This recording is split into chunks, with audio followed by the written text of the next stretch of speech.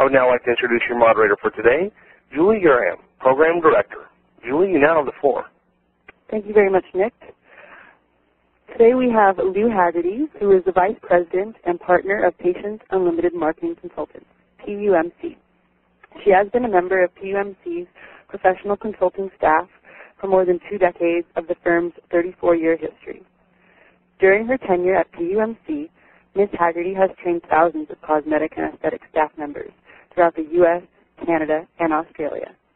In person and in her customized online interactive staff trainings, you will see and hear her precise understanding of the wants, needs, and desires of today's aesthetic consumers. You are about to experience an insightful briefing that is only a small example of Ms. Haggerty's rare, down-to-earth style of helping the staff of practices. On behalf of the Aesthetic Practice Association, TAPA, I'm honored to introduce Lou Haggerty. Lou? Thank you very much, Julie, and welcome all of those participants who are here today. I want to take just a brief moment to explain what these briefings are about. These are being hosted by TAPA and PUMC to give you some general idea of some of the services and the trainings that we can provide to you and your staff to help them to be more effective in the success of your practice. Today's briefing is just 20 minutes. It is not to represent a complete training, but more of an idea to give you some brief, quick pointers on how you can immediately implement some thoughts as we enter this difficult economy. You will be allowed to ask questions at the end as well as during the session, so please feel free to do so. Before we get started, we always have to have a commercial. That's the most important thing. And our commercial today, just if you want more detailed and didactic information, you have several ways that you can do that through PUMC. You can sign up for one of our personalized full webinar trainings, which last approximately 3 hours in our specific offices. You can arrange for personalized on-site customized training where we actually come to your office to do the training, or you can attend one of our regional trainings. And you do note that we have the information about the web location here, and we will provide it again at the end of the session. To get started, I wanted to take an opportunity to provide you some comments that we received from one of our clients who has had an opportunity to implement some ideas to how to overcome this economic downturn. So you're going to listen to an audio of the excerpts of a phone conversation that we had with her, and she's going to give you some ideas of some of the things that she has been able to implement to be more effective during this economic downturn, as well as challenges with the weather. Hi, my name's Jan Jordan. I'm an administrator for Allure Laser Center. Here in Seattle, we are facing the same economic downturns that everybody else in the country is doing. And I have spent a lot of time in staff meetings, individual meetings with each and every little team, whether it's clinical, reception, surgical, on what we are going to need to do to close consultations during this economic downturn.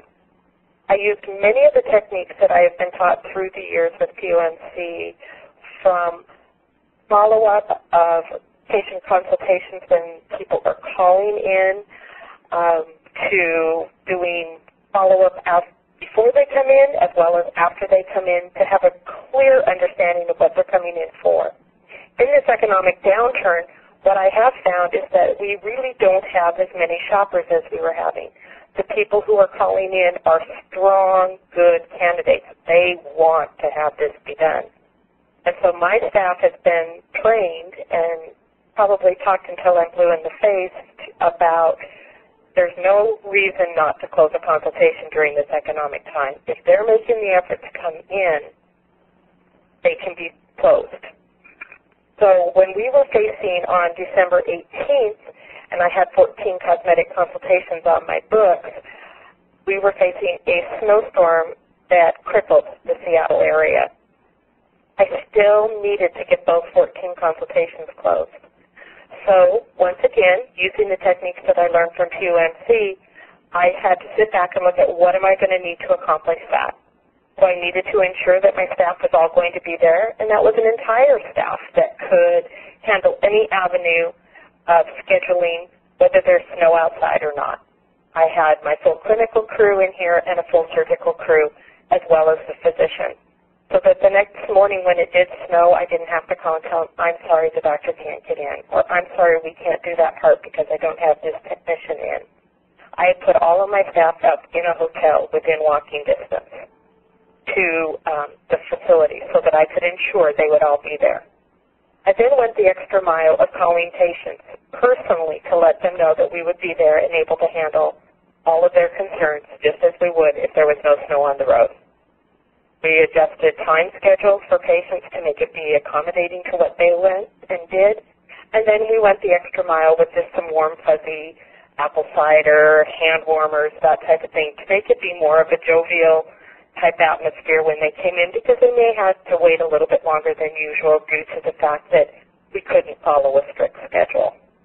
But it was a very successful month for us, and we were able to close all 14 of those cases. And I firmly believe it's because we took away the obstacles of what the weather was bringing in as a tragedy and kept up our normal standard of how we would normally close a patient and bring them to fruition of having surgery by the calendar year end. Thank you. I think the most important thing that was said there was that you keep to your system. The one thing that we find when you have issues of the challenge of weather or the economy, there's a tendency to panic and not focus on what is important. Some concerns that we do hear from some of our clients are, should you push when you know that money is an issue? We want to make sure that you understand that, as was said in that audio, that the individuals are coming in because they genuinely want the services. Therefore, you can encourage them because they want it, and they're there because they want it. So you're not being pushy when you give individual information on what the benefits are of coming in for the services. Bringing in financing. Obviously now more and more people are looking at financing, hopefully if they can get it. So this is one of the things that you will want to make sure that you offer multiple types of financing so that you can be prepared for any offers or issues that come up. But it is something that you want to think about. Questions that we'll cover a little bit is when the phones ring less, what do you do? Again, you're thinking outside of the box. Are there individuals that you haven't called or contacted in a while? So you want to think about that. Meet with your staff and think about some of the things that you can do to ensure that you can continue to see patients during this period.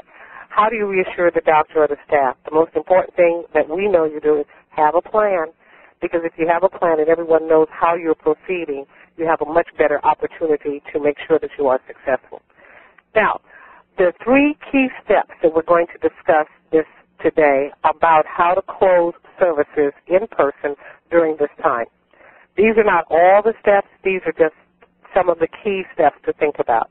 The first is develop a need by reinforcing the goal of the patient.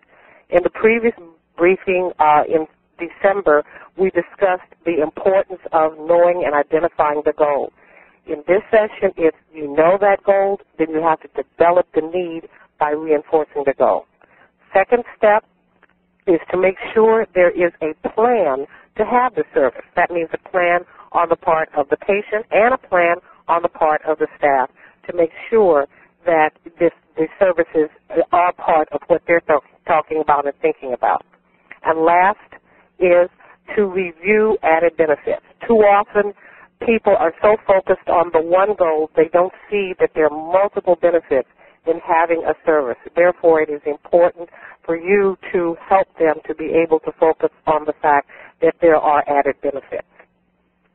How are you reinforce the benefits of the goal? The first is to make sure that you have the goal has been reinforced through follow-up before the consultation and after the consultation. Then listen for key words from the patient that says that this is something that they want to do. Listen, have examples of others who have had similar goals and desires so that they have something that they can see as an issue. And then inform the doctor or the professional of the goal of the patient. Too often, the professional or the doctor is not aware of what the goal is, and they may go off on another tangent. So it's important that the individuals that are going to actually perform the service know what the goals of the patients are. Some key words that you want to hear from the patient. One would be them saying, what is my goal? My goal is. That is